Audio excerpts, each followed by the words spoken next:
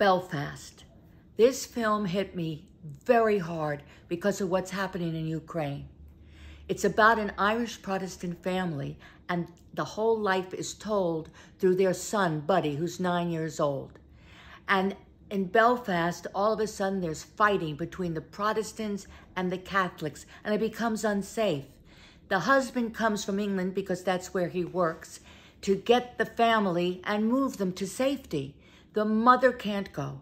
She knows her neighborhood, she knows her friends, she knows the family, her religion, their culture, and she's afraid she won't be accepted anywhere else, and she does not want to go. So the point is, the father finally convinces her, with the help of the grandmother, that they must go.